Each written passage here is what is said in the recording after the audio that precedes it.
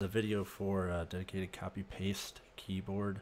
My wife received this as a gift and couldn't figure out how to get it to work on her Mac for a really long time.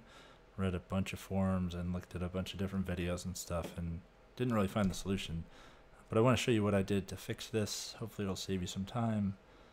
So you plug in the keyboard and install it, go through the whole setup of it. I think I just set up as a standard keyboard when I plugged it in.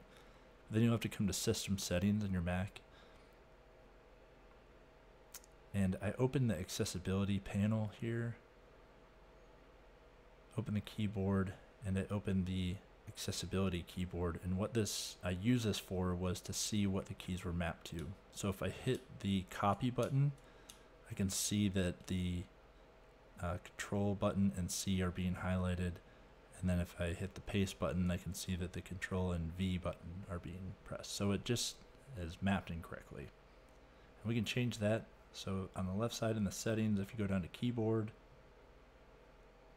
go to keyboard shortcuts and modifier keys, you have to make sure that you're on the correct keyboard that you have plugged it in. So this one's called the Sayo device.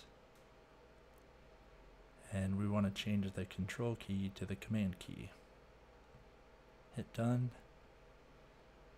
and now we can see when we hit copy and paste, it's mapped correctly, and you can test it out.